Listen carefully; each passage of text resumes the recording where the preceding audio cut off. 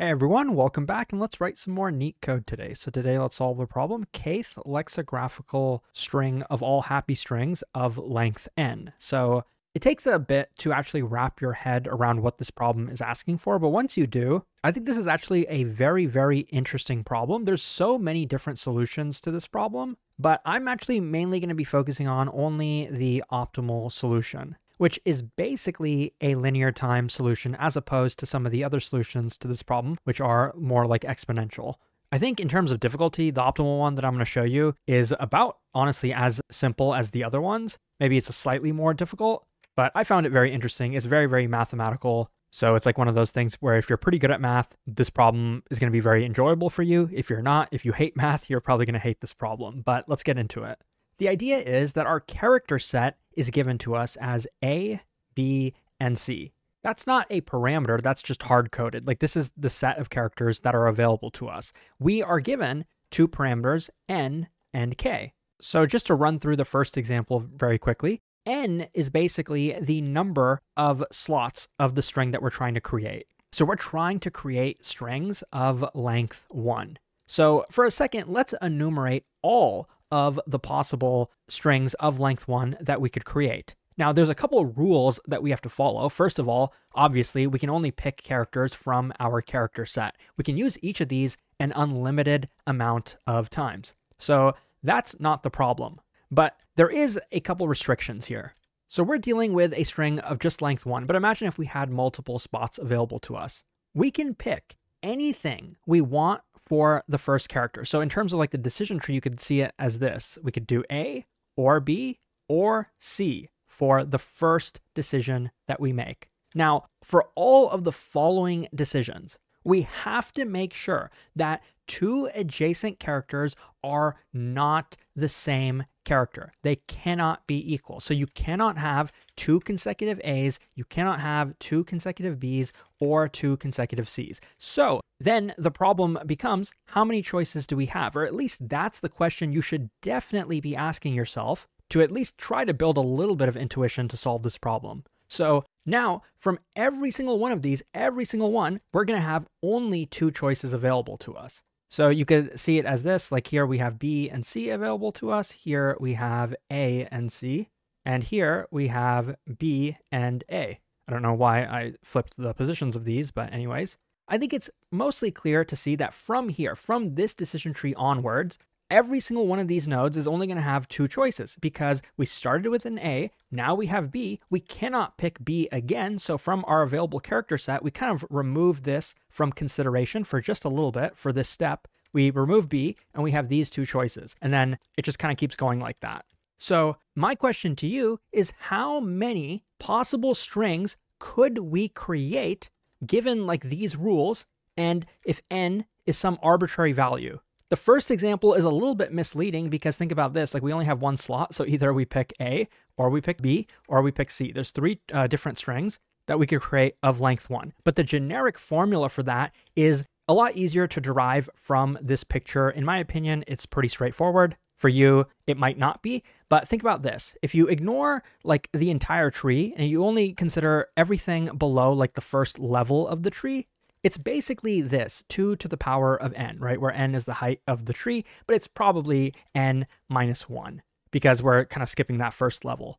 Now, we have obviously 3 of these trees, like these subtrees that I'm talking about, and the reason we have 3 of them, it's not a coincidence. For the first choice that we made, we had 3 choices. That was just the first choice, and then for the n minus 1 choices down here, like all this part, we had 2 characters available to us. So we branched by 2 every time. First, we branched by 3. Long story short, we can say that the formula for the total number of strings that we could generate, a string is just a path from the root all the way down to a leaf, is this, 2 to the power of n minus 1 multiplied by a constant, which is 3. The 3 accounts for the first step. This accounts for everything else. Okay, so that might not necessarily help you solve the problem easily, but I promise you it actually does help you build a little bit of intuition for this. Firstly, they tell us what they actually want us to do in this problem. I should have probably mentioned it earlier, but I think this part was kind of important. Among all of these strings, and now I should actually flip these because it's going to be important now, we are doing this intentionally because what we want to do among all of these strings we have one string here, one path, one string here, a second path, one here, a fourth, a fifth here, and a sixth there. If you look at each of these strings, and if I were to draw them over here, I have AB, then I have AC, and then I have BA, and I could just keep listing all of these. There's 6 of them total. Here's like the first 4, and we put these in a specific order, because in this problem, they want us, among all of the possible strings that we could create, let me write the last 2. There is CA and CB. So these are the 6 strings. Among all 6 of these, this is the first, this is the second, this is the third, fourth, fifth, and sixth in alphabetical order. What we want to do is return the kth one. So that's why in the first example, which was a very trivial example, we had A, we had B, and we had C. These are the 3 strings in order. We want to return the third one, which is the kth one. So we return C as the output. For this example here, I guess I drew k equals 1. If that was the case, then we would end up returning this. But let's make it more interesting. Let's replace these with 2. So I want string of length 2, and maybe I want the kth string. If I wanted the first one, I would return this. If this was 2, then I'd return this one. If this was 3, I'd return this one, and it just kind of keeps going. Okay, so that's pretty much what the question is asking for. So for this drawing here, I'm going to use this now to show you why this will lead you to the linear time solution. This picture is probably the most important part of everything that I've talked about so far. If you understand this picture, then you're probably good. So with these few pieces that I have before you right now, this is all you really need to get to the optimal solution. This equation here, this character set, these parameters, and this tree. Let me give you a little bit of the intuition. Let's assume that this was 3, for example, meaning we're trying to create all strings of length 3. So plugging 3 into the formula over here, we get 3 times 2 to 3 minus 1, which is 2. So we're going to have 12 different strings. And that makes sense. If you look here, like I have 12 different arrows. I didn't draw all of the characters out. I don't want this to get too messy, but there are 12 leaf nodes here. And let's say that I wanted k equals 1. There's something very interesting about this tree. We can partition the tree. So this is kind of the key word here. I don't know if this is like the best word to be using, but that's the best one that comes to my mind. We're going to partition the tree such that at every split, at every junction here, we will split it equally. That's the important part, because look how like clean this tree is. It's a full tree. It's complete. We can use that to our advantage. Look at this. I slice the tree from the root like this and like this. Now, how does that help me? I don't know, but I do know this, that the first 4 strings are going to be on this side. The next 4 strings are going to be over here.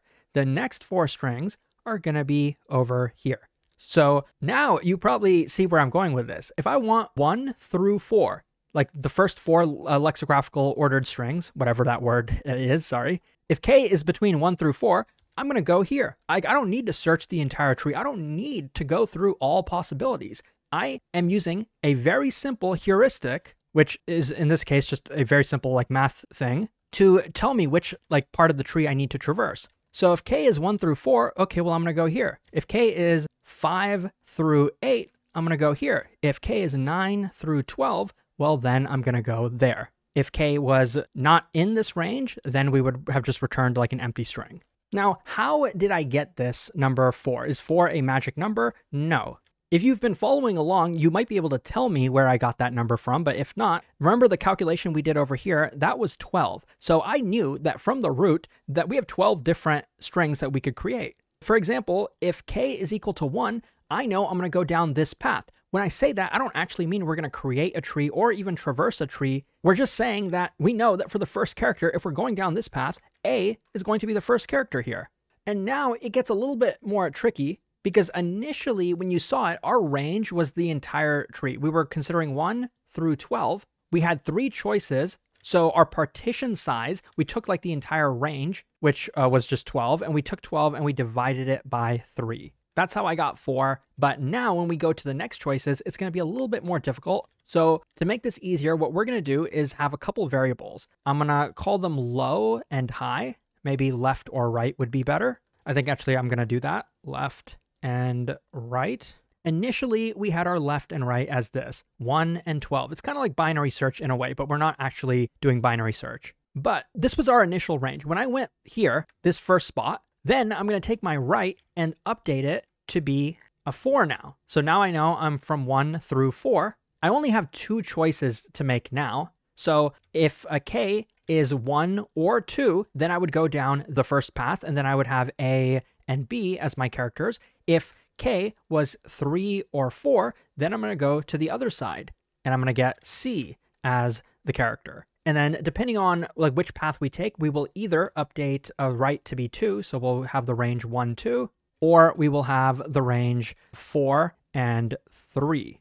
There's a couple more variables I'm going to maintain. I don't know if it's worth like going over those like super in depth right now. This constant here, at least originally it started as 4. Right now it will be 2 because we have 2 different sides. I'm going to refer to this as the partition size when we get into the code. So just keep that in mind in terms of like implementation details. There's a few things I haven't fully discussed here, but maybe that's something you can implement on your own. I definitely encourage you to try that. But anyways, just to finish up this example now, let's say we did end up picking C, and then in that case, we would have updated, this would say 4, this would end up being 3. So now we are over here. And so now if K is equal to 3, we will pick the first character, which I think would be an A. If K was equal to 4, we'd pick the next character, which would be B. So whatever you end up picking, maybe we do A. And what we ultimately end up returning is the actual string that we build. And we know we can stop here once we have iterated n times, because we know that is going to be the height of this tree anyway. So I think that's enough talking. Let's code up this linear time and linear space solution now. So I'm going to start just by having the formula I was talking about. So 3 times 2 to the power of n minus 1. I'm not sure if I need the extra parentheses around here. I don't think I do, but I'll put them there anyway, just so you can kind of read what's going on here. And I think they told us that if like this number is bigger than K, meaning we don't even have K different strings that we could generate to begin with, if that's the case, then we could just return an empty string. But I think my solution is going to handle that anyway, so I'll just go ahead and not put that. The way I'm going to code this up is slightly clever. And I'm pretty sure that I actually came up with this on my own almost 5 years ago now, actually. I feel like I was actually better at Leetcode back then, but anyways, maybe I've gotten better at making videos. I'm going to start my result as being an empty string. Alternatively, it would also be fine to do this, and I think I'll probably do this just because it's slightly more efficient, making it a list, and then right at the end, we turn it into a string, just because we know that concatenating strings is expensive, so we'd prefer to not do that if we can avoid it. So this is just slightly more efficient in Python. This will take all the substrings here, join them together with this as the delimiter. Since it's empty, it'll just combine all the strings together. Okay, now for the clever part. I'm going to have a string. I could also make this an array, but I'm just not going to. A string, which I'm going to call A, B, C. This is my character set. And I'm going to do a couple really clever things with this to make our code really nice and clean. I'm going to have my boundaries, as I talked about, left and right. It's going to be 1 and the total happy number, the total number of strings that we could create. And then I'm going to start choosing characters. So I'm going to say for I in range n, I need to pick n different characters. So now is where I'm going to do a couple things. One, I'm going to have my current variable. It's initially going to be not 1, it's going to be low. It's going to start probably at 1, but anyways. And I'm also going to have the partition size I was talking about. So this is really clean because watch this. I can do high minus low plus 1. This just gives me the total number of characters. So if I had like 1 through 12, what this is doing is 12 minus 1 plus 1. If it was 4, it would do 4 minus 1 plus 1. If it was, let's say, maybe 5 to 8, it would do 8 minus 5 plus 1. So it's just going to give us the total number of numbers in that range. And then we can divide this by the number of choices. So this, I think, is slightly clever because initially this is going to be 3. But later, what I'm going to do is I'm actually going to remove characters from here. So it's actually going to turn into a string of length 2. Another one of the many advantages, I think, of using Python, because you can really make some nice, elegant code. But anyways, so now that we have that, now is the part where I'm going to do, I guess you could call it polling, because I'm literally just going to be trying every one of the partitions. There's not going to be that many of them. Let's use the example where we had 1 through 12. So initially, these are going to be my partitions, 1 through 4, 5 through 8,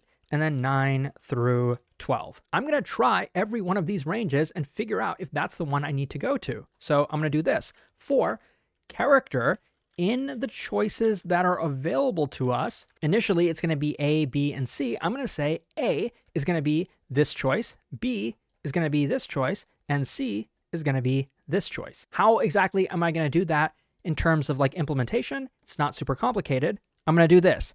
If K is in this range from a current all the way up until current plus the partition size. So let me be clear with what this code is doing. And I guess I might as well just write it a different way. This is kind of the less Pythonic way of doing it. Cur is less than or equal to K, which is less than current plus the partition size. So these lines of code are pretty much equivalent. I'm just doing this because I think it's Pythonic and a little bit more readable, but for non-Python people, maybe the opposite is true. But this is just checking if K is in between current and current plus partition size. This is non-inclusive because what it's going to do first is a current is initially low. It's set to 1. So the first thing that this loop is going to do is check, is our number K in between 1 and 4? If it's not, then we'll try the next character and we'll check, is K in that range? If not, then we'll try the next one. And if K is not in this range, well, then the loop just isn't going to execute, or rather the condition isn't going to execute. But if it does execute, this is what we're going to do. We're going to, of course, take that character, that choice that we just made, and add it to the result. So I can say result, append this character. I can also then update my range, my low and my high, or my left and right variables. Really, really sorry about that. Don't know how I mixed those up, but this should be left, this should be right. Hopefully you understood mostly what I meant. But now we need to update those left and right variables. It's not super difficult how to do that because what our current value was, it was always at the lower bound of the range that we were looking at. So when we were at the first one, we were at 1. So we were looking from 1 up until 4. Then we possibly increment this by the partition size, which I guess I could just add that line now that I mention it. So current, we're going to add to it, the partition size. That's only if we did not execute this if statement. If we execute the if statement, then we can just break out of the loop entirely. But to actually update the low or the left and the right, left is just going to be set to whatever current was because that is the range that we left off at. That was the partition. Right is just going to be cur plus partition size. Make sure to add the -1 though. And this is probably like the clever part. We can update our choices as well. We're going to do that like this in Python. We take the string A, B, C, what the original string was, and we will remove the character, or in Python we will call replace, on the character that we just chose. This character that we just chose, remove that from A, B, C. So this character, remove it or replace it with the empty string. So initially we started with 3 choices, A, B, C. After we pick one, the string will be updated to something like this, maybe B, C. And then our choices will just be B and C. And then suppose like we picked B, we would take this string, A, B, C, not the current variable, but this hard-coded string, and we will remove, suppose, B from it. So we will get rid of the B, and then we'll have AC left over, which will then be assigned to this. So that's like the clever part. But other than that, I think this solution is mostly pretty reasonable, other than maybe like the math stuff. And let me make sure everything looks good before we try to run this. So here is the final code. And here you can see it works, and it does look pretty damn efficient this time around. If you found this helpful, check out Leetcode.io for a lot more. I'm recording this here on Valentine's Day for you guys, as you can see. Thanks for watching. I'll see you soon.